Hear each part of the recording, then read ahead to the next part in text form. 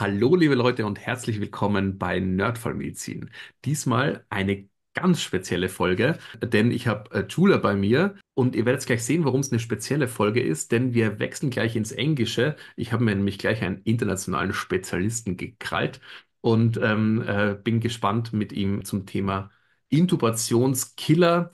Was das alles bedeutet, werdet ihr gleich hören, sprechen. Und jetzt wechseln wir aufs Englische. Gyula, I'm really honored that you are here. Thanks for coming on to Nerdfallmedizin. Thank you very much, Martin. I'm also really glad to be here. I already told the German listening crowd a few words about what we're going to talk about. It's called intubation killers. Sounds interesting and yeah, a bit scary. But before we go into the details, can you say a few words about you, what you're doing, and tell everybody? Absolutely. Yeah, thank you very much. So, my name is Gyula Tövisházi. I'm from Budapest, Hungary.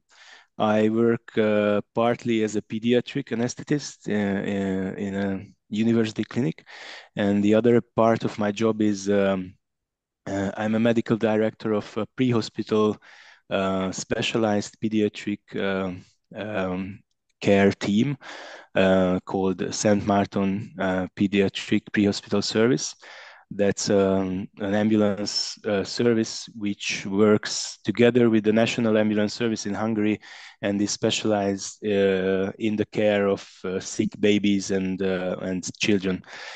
So we and there's another thing which makes this happen is that our service is this year it's 25 years old, so we have an anniversary, and that's why we are starting to or trying to build some international relationships. So I'm very happy that that Martin accepted my my tip to do a joint webinar. Yeah, thanks so much. It's great to hear about your experiences and especially since you're in such a, as you said, specialized system. You know what's interesting to me is do you do transfers like from a small hospital, a sick child or baby, or do you also do like pre-hospital acute work?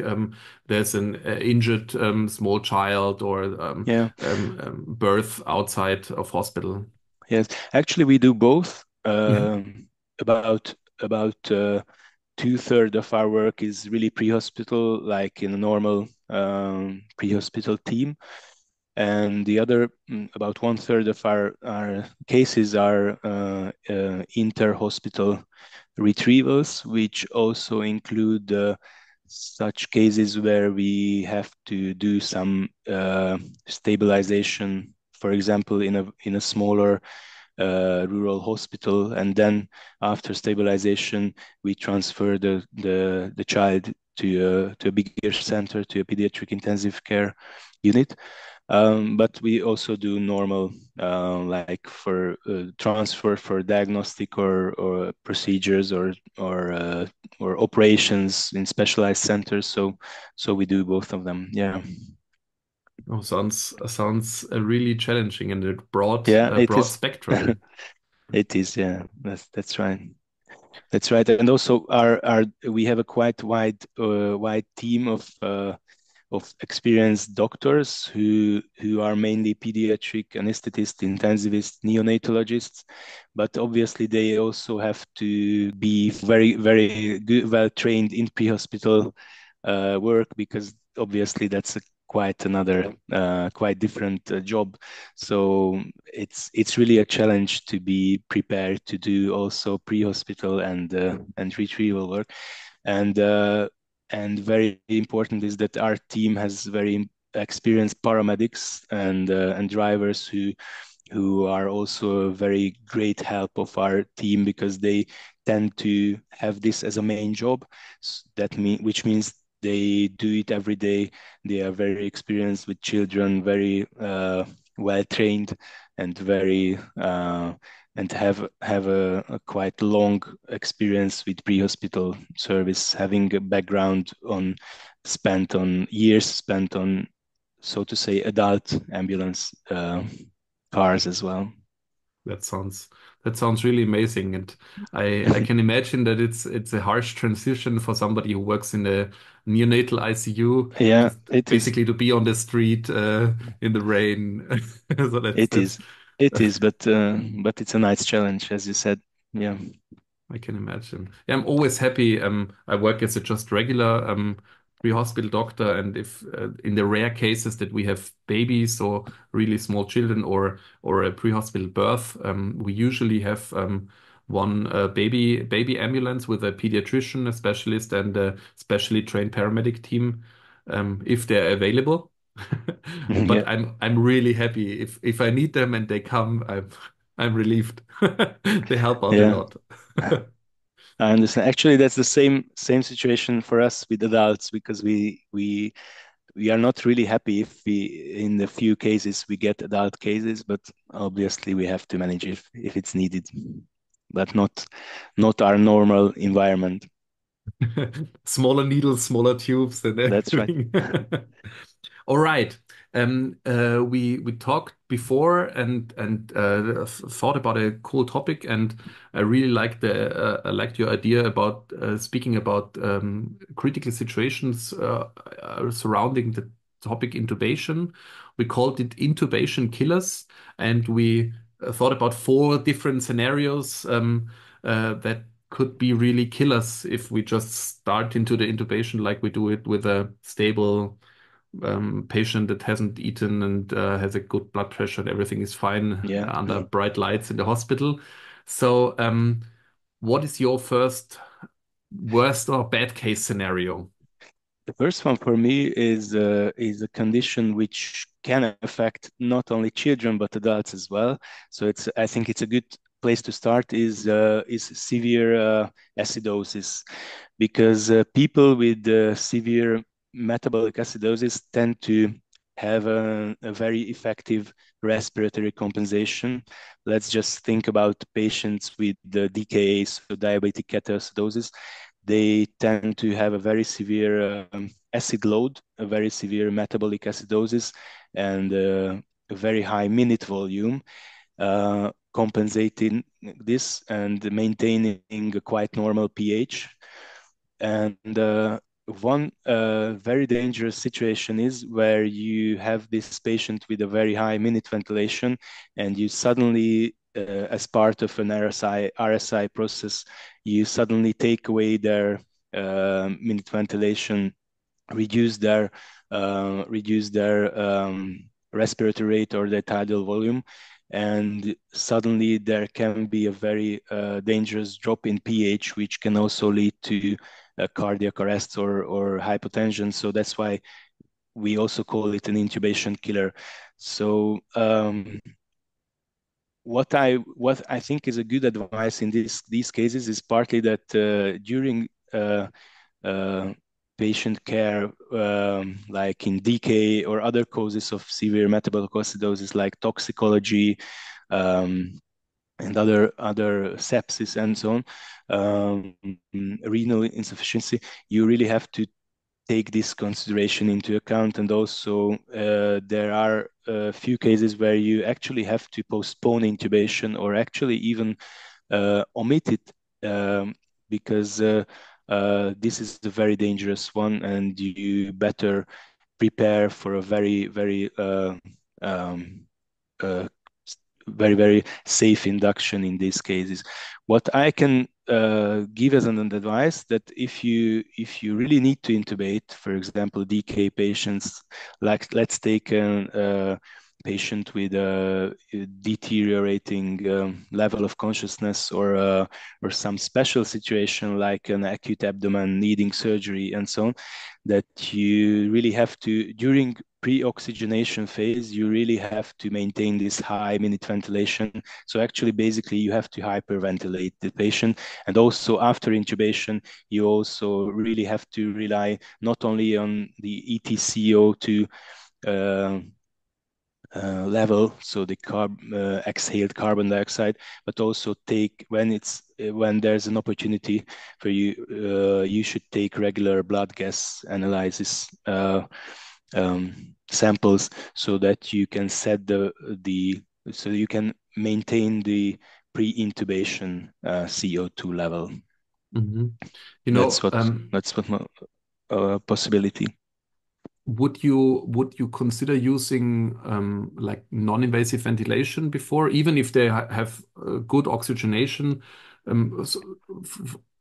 Maybe just to gauge how much are they breathing, because if they accept non-invasive, you see, okay, they have a respiratory rate of 40, they have this and this minute ventilation, Yes, to just then switch that's nicely right. over to the That's ventilator.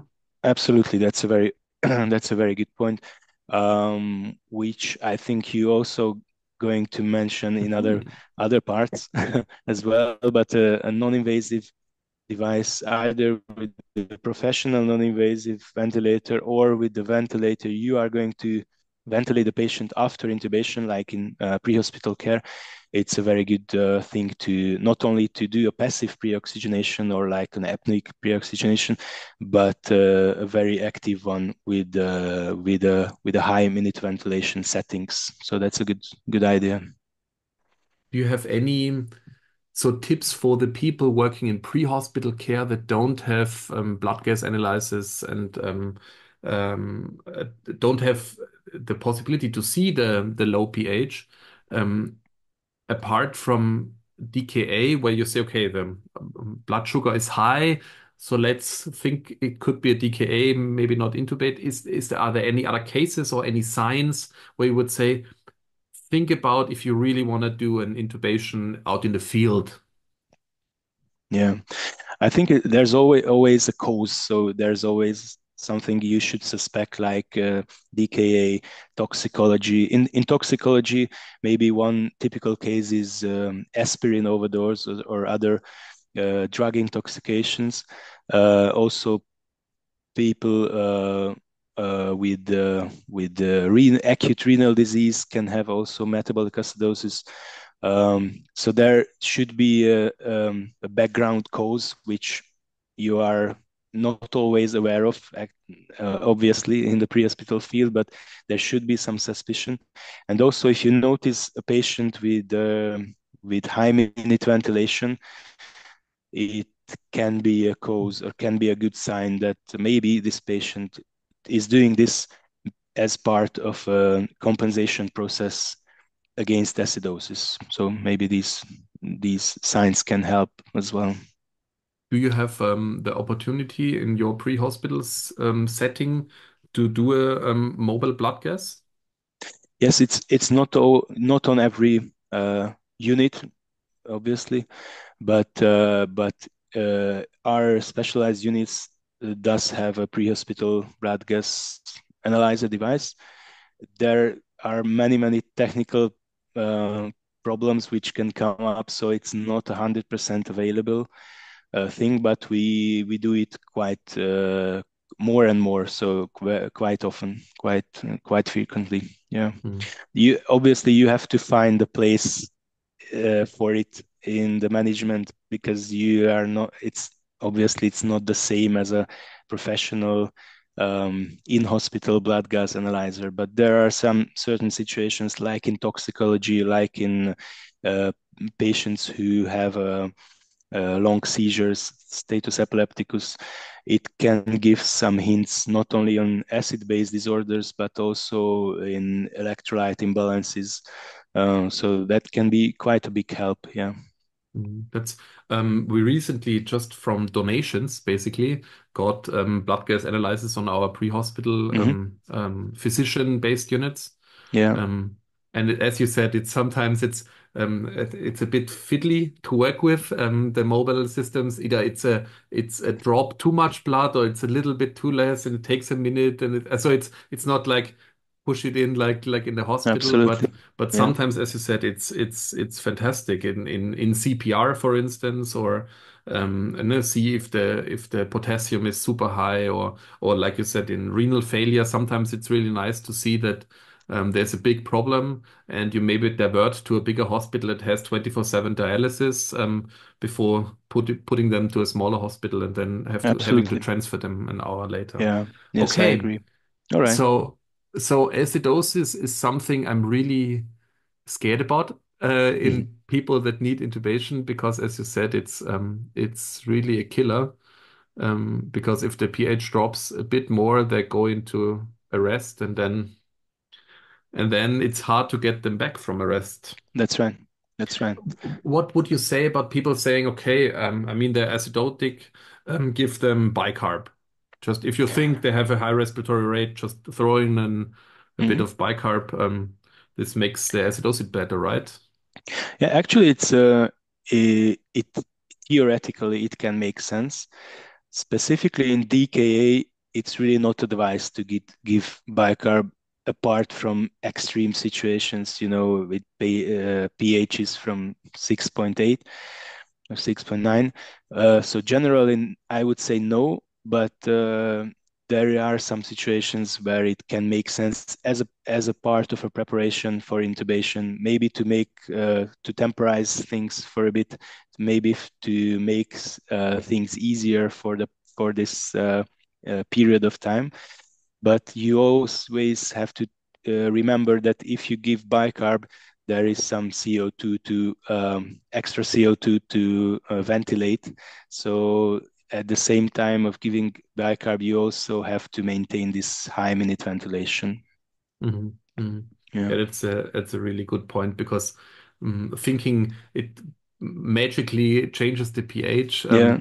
it's not the case because you need to get it out, and if they're already on the highest limit of trying to get it out, Yes, that's it's right. not changing too much. So that's a good point. Yeah. That's right. Okay. Martin, how about another intubation killer? What's Yeah, your so I chose the easier ones, the not so complicated ones, but still, it's something that's not it's quite often really a killer, as you said. So my first situation is just simply hypoxia. We often see hypoxic patients because if they decrease consciousness, they breathe a little worse or have airway obstruction, and so respiratory function goes down, and the people get hypoxic. And intubating somebody that already is hypoxic is a killer because you always or nearly always have a period of less ventilation, less oxygenation. Even if you pre-oxygenate, okay, it's hard to maintain the exact level, and people gonna drop faster as they are lower in the SpO2. So somebody who is starting with 99% has a less steep curve, and somebody who's starting at 91, the drop is faster and more dramatic, especially I would imagine in children who have really a lower tolerance, or on the totally other side, the bariatric patients, the big ones, also have a very low tolerance for hypoxia. So what can we do?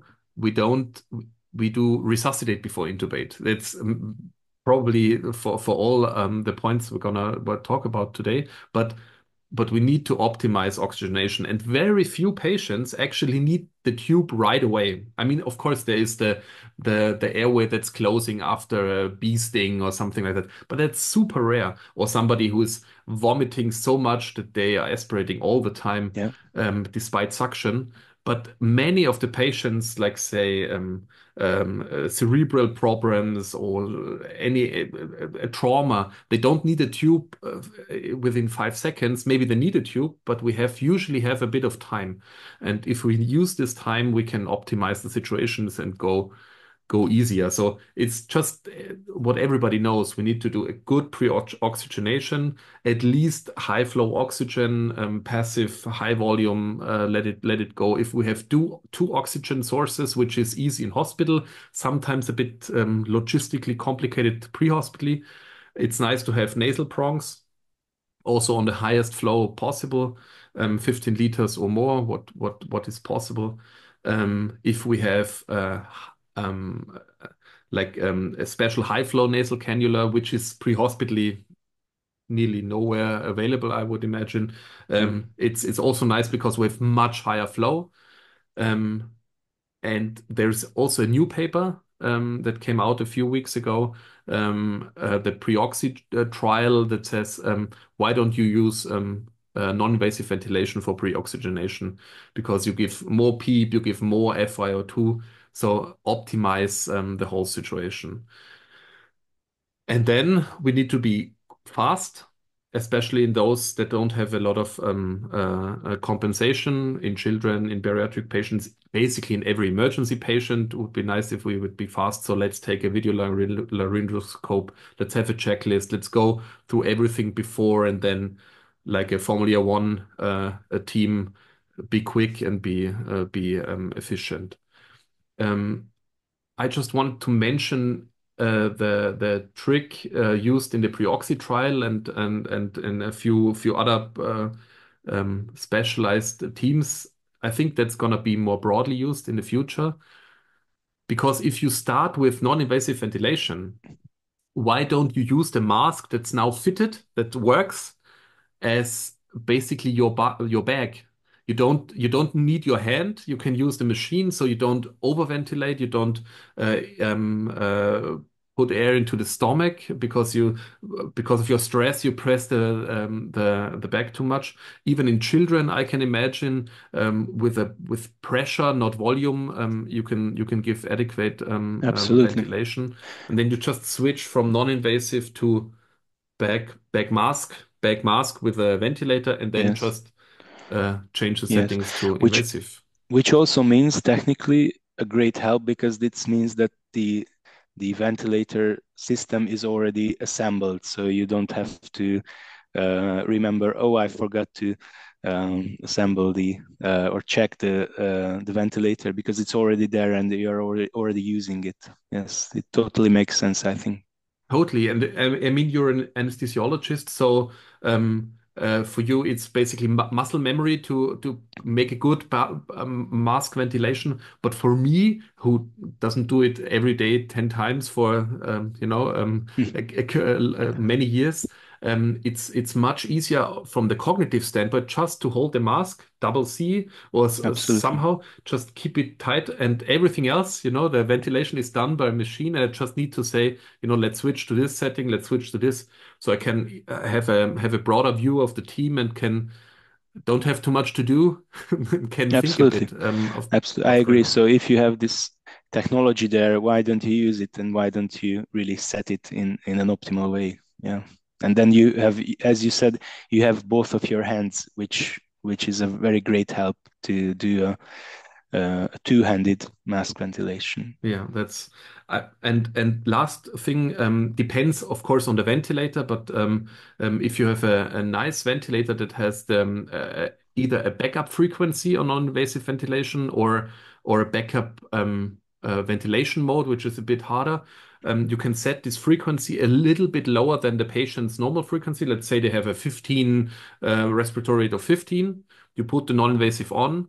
You see it's 15, and then you increase the backup frequency to like 12, Yeah. 11, 13, two or three breaths below. And as soon as the anesthetic works, as soon as the relaxation works, you have the machine magically takes over. So it's you don't even have to switch settings, which is just fantastic. Yes, that's a very good point. Yeah. So that's the thing about hypoxia. We need to be prepared, and of course, in some situations, it's nice to have nasal prongs on all the time as apnea oxygenation. I think the data on the nasal prongs is not that great. It's a nice tool, but it's not that great. It's great on high flow nasal cannula. There, I think it's clear if you have this available, but then it's always a bit of a hassle to change from ventilator and settings and Yes. systems. But And also there's a bit of practical issue with the nasal prongs giving some extra volume there, which can make the mask ventilation a bit difficult or cause some leak yeah, around the mask. Yeah. you're totally right. I think that you can only manage it, or nearly only, if you have in a bigger person, not in a small child Yeah. probably, but have double C That's right. That's right. ventilation Yeah. mask code. So that was my take on hypoxia. Okay. resuscitate before intubate. And now I'm really interested what your next killer is. Actually, it's a very specific disease or a very quite a rare disease, which maybe many of our listeners don't really encounter in their lives, but still, as I've came across it quite a few times, I really wanted to mention is a situation called mediastinal mass, and specifically an anterior mediastinal tumor or mass can cause such a problem, which also can be an intubation killer.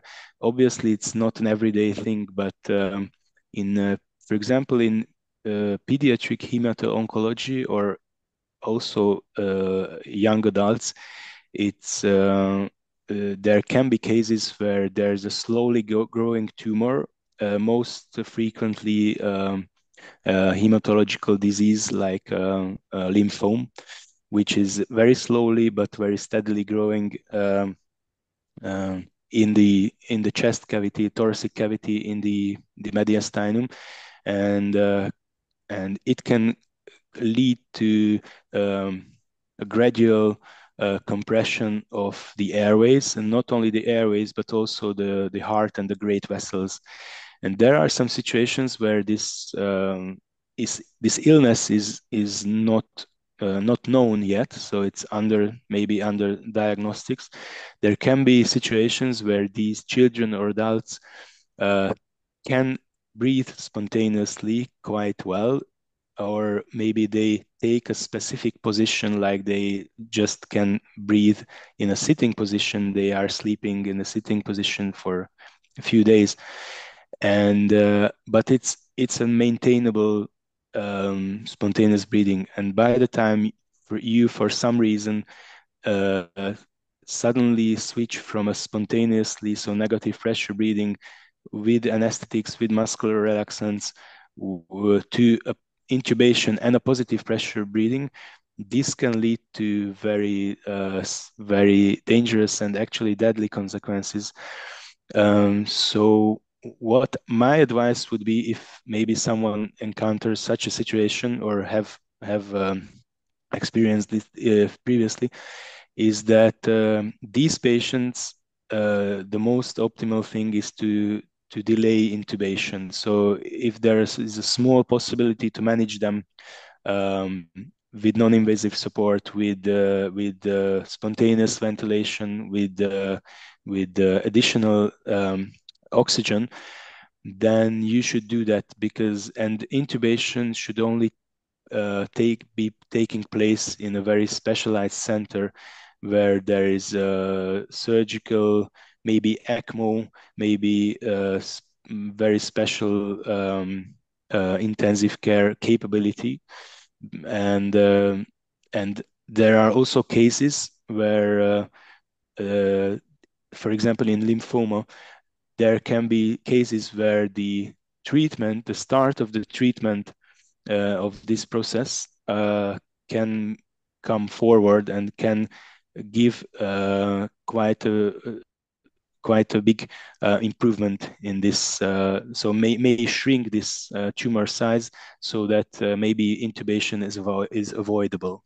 So I know it's a quite a rare disease and a very specific condition, but I really wanted to mention it because there's a very high risk if you decide just routinely to intubate this patient for transport reasons or for other causes.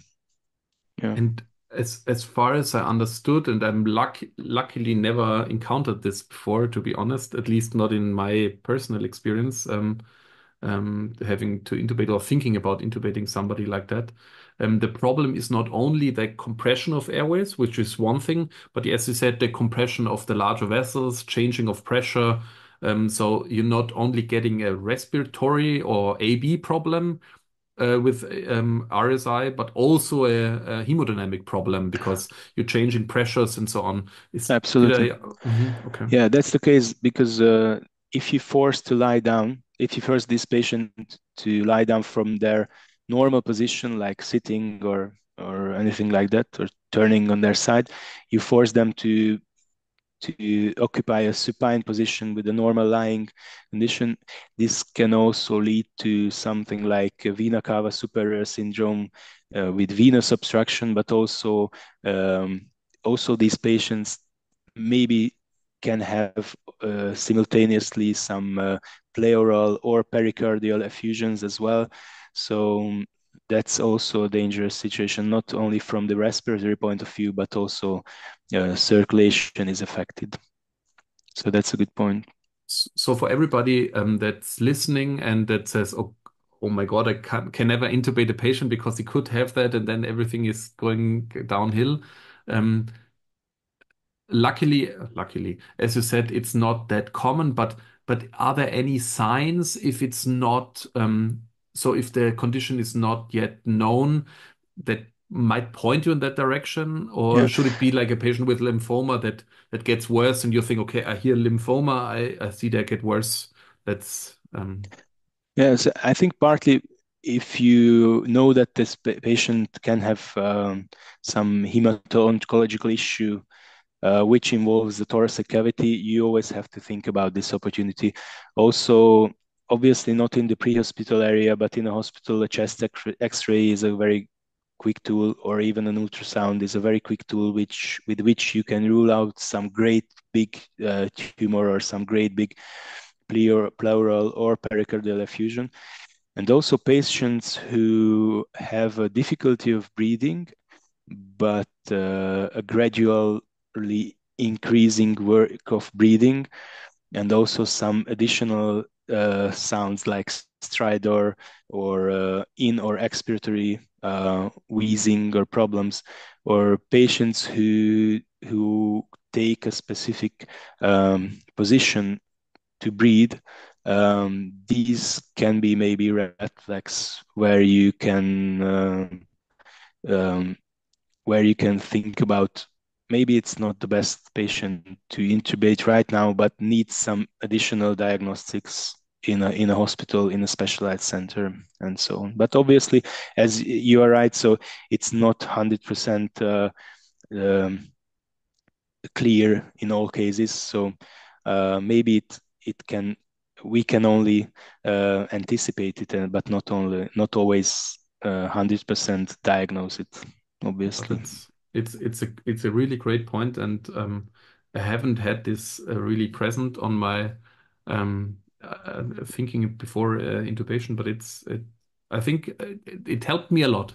So Okay. if I ever have to do this in 10 years time, I'll think about you and say, All right. maybe he saved that one guy. That's nice. Okay.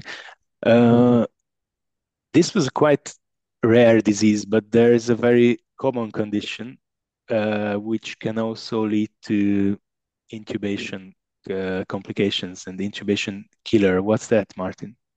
Yeah, as mentioned before, I'm here for the easy and common stuff. You get the complicated things. It's hypotension, and everybody agrees. Of course, if we have a patient that has a blood pressure of 70 over 40, it might not be a good idea to intubate them right away. But sometimes the dynamic of the situations, like let's say it's a serious trauma, a vehicle accident, something like that. People with probably internal bleeding, something that gives the situation a lot of dynamic. You think you need to intubate them right away because they need a tube anyway, and so let's do it in the field. And I'm not saying that you shouldn't intubate unstable patients, because sometimes it's important and sometimes it's needed also for transport reasons. For instance, if I put them in a helicopter, I have very little access, and in cabin intubation is not a fun thing. But again, just have to repeat, resuscitate before intubate. In the profusely bleeding patient, it's hard, especially if you can't stop the bleed. Um, but even then, we can maybe try to at least have push those pressors ready, or elevated blood pressure a little bit, and as it goes in other conditions, people with sepsis or some other problems where we can directly counter the problem, for instance, with no epinephrine or something like that, we should really take the time to optimize the situation before we go the intubation route. And as you said, maybe temporize it with non-invasive ventilation, with high flow oxygen, something like that, and try to optimize, make it as nice as possible going into this worst case situation. Yeah, As I yeah, absolutely agree. And this is actually it's the same condition in children as well. And there are also situations, and I would like to ask you this question, where you know this patient has a shock, you know this patient has hypotension, but you have absolutely no clue which type of shock that is and which is the cause. Do you have the opportunity to use ultrasound pre-hospitally for such cases? luckily we do. So our helicopter system has ultrasound on every machine, and also in my local service we have ultrasounds on our physician-based units, which is really nice in exactly that case. Is it a tamponade, or is it internal bleeding, or is it just a very badly pumping heart, which would be the typical situation for the older Yeah, patient that has this problem. So I totally agree. Ultrasound is a really big helper in the hospital, of course. In yeah, resource room helps us a lot, but also pre-hospitally. And one case that I really want to mention is the ones that don't have a low blood pressure, because if we see a 70 blood pressure at 70 or 40, everybody says, it's shock. But there are those patients, especially cardiogenic shock, that maintain a blood pressure like 140, 150, but they look shocked. They are peripherally, they are cold, they are sweaty. You know those patients, and if you take their sympathetic drive, their pain, their fear, it's good, but you need to be prepared that the blood pressure is going to tank, even if you're starting with really normal blood pressures, or looking like the blood pressure is still normal that we measure. Um, those are the patients that I really like to prepare. In hospital, of course, try to get a invasive blood pressure monitoring, get an arterial line, and see how the blood pressure goes. Have an infusion pump ready with no epinephrine running already, even if the blood pressure is normal at the time of induction. In the pre-hospital setting, I don't know if how it is with your setting. Infusion pumps, or in German we call them Perfusor. It's not that common. So the pre-hospital teams, it's sometimes the handling is not as routine as on the ICU. So it sometimes takes a lot of time, and it complicates and the situation. So we use push those pressors very often in the pre-hospital setting. I don't know how you would do that. yeah, I absolutely agree. We are not really familiar with. I mean, we also use push dose pressors, not really on the everyday basis. So Of we course. are probably more used to setting up an infusion pump, starting noradrenaline or adrenaline infusion running earlier. But absolutely, definitely, a push dose pressor is also an opportunity. You have to know the dose and the volume and the dilution, but that's absolutely a good thing to do and a good thing to prepare. And also, I'm glad you mentioned the shocked patient with normal blood pressure, because that's also in pediatric care. It's a very important learning point that you shouldn't wait until there is hypotension, because children have a very effective compensation, so they can maintain blood pressure really up till death. So you really have to rely not only on your blood pressure, which is also important, but also on the other signs you mentioned, the bad peripheral perfusion, the shock signs, and so on. That's yeah, that's my worst case situation. The shocked child that needs some airway protection. This is something that I try to avoid. Yeah. If it's there, let's deal with it. But that's it's great that there are people like you and your system or my colleagues that come and save me in these situations. All right, let's summarize. Basically, we said the easy stuff, hypotension, hypoxia, we need to resuscitate before intubate as much as possible. Get oxygen ready, get PEEP flowing, get push those pressors or effusion pumps running. Find out what the cause of the shock could be to treat it more specifically. And with acidosis, you need to think about it. You need to maybe think about not doing an intubation, omitting the intubation, using other ways like non-invasive ventilation. And if you have to intubate, if there's no other way, you need to be prepared and try to match the high minute ventilation, maybe non-invasive and then invasive ventilation. But it's a really high risk situation, as you said. And sadly, bicarb is not the easy tool that you put in it. That's easy. And at the end, and that's my biggest learning point. Think about people with that's rare, but can be there, and it's a worst case situation with mediastinal mass that not only makes us a breathing problem, but also a hemodynamic problem. Don't change the way they sit and they do, and maybe go to people who have more expertise and more equipment if you really think they need to be intubated. Yes, I think it was a very, very good summary, Martin. So thank you. Maybe this small podcast helps a bit in such situations. So I was glad because this is not only true for adults or children, but really these conditions can occur in every age group. So the principles are the same. The three tips and tricks are maybe the same. So we just have to use them. I'm really honored that you spent your time with me this morning. Thanks for all the great insights and thanks for the idea to set up something like this. I'm really happy that you contacted me, and I'm looking forward to maybe meeting you at one of the conferences in real life. Absolutely. Absolutely. Um, Thank you very much, and Martin. all congratulations for 25 years of your service. So that's really fantastic. All right. Thank you very much, Martin. That was really a pleasure also for me.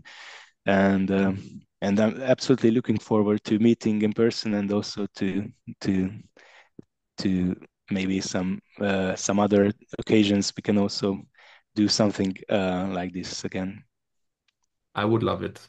Thanks so much, and I hope to see you here or on Notfallmedizin and talk to you soon. Bye bye. All right.